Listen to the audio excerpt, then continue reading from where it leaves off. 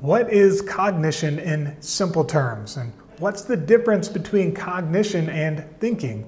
In this video, you'll hear from Master Level Certified Cognitive Coach Andrea Pitman as she explains what cognition is and is not.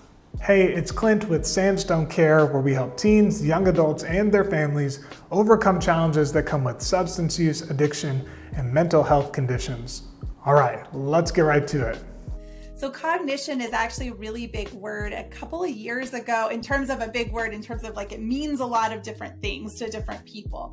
And a couple of years ago, it was actually the most searched word on Google for the year in 2019. They always say what their word of the year was, and cognitive or cognition was the word of the year. So a lot of people do ask this question, and what we're referring to are the thinking processes. So it's how your brain takes in and processes and makes sense of and then utilizes information. So think of it, your cognition is kind of like your brain's processor, just like your computer has a processor. And that processor is always running in the background. It's what allows you to take in information, store it, retrieve it, make sense of it, all of those things I just mentioned.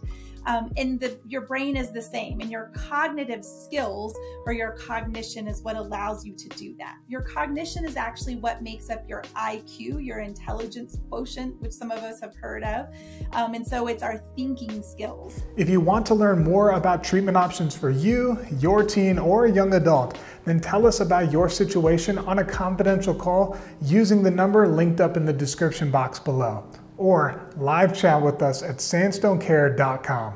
We'll connect you with the treatment that you need, and if we're not the right fit, we'll get you where you need to go. Be well, and remember that change is possible.